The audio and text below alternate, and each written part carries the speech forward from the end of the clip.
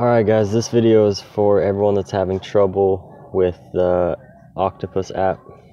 I'm going to show you how I am able to get into it. So here we go. Click on the app. Alright.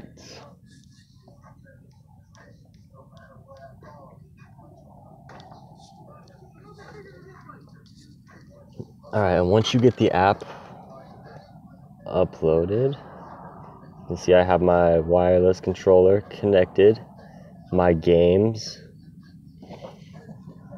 and it's Call of Duty Mobile.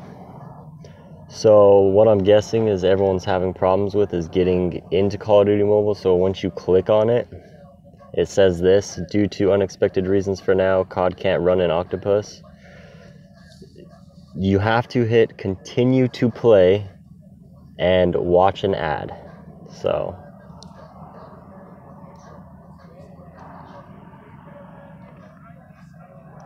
once you're done watching the ad, then it will launch.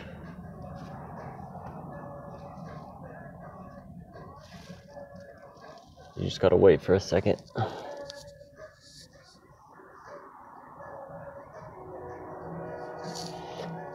There might be one more screen that pops up, but just still bypass and go like continue to play, and then don't ask again or whatever. Just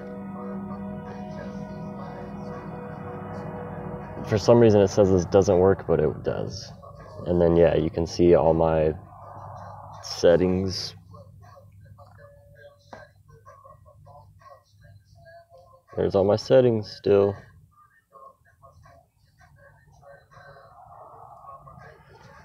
And then yeah, my previous video will show how I set up the Octopus app with my phone. Basically a tutorial.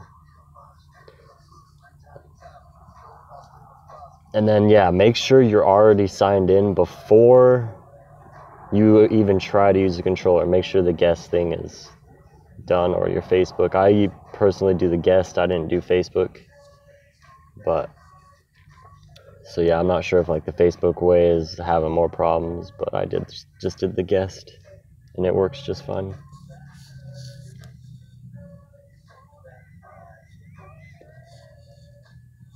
And then yeah, that's it.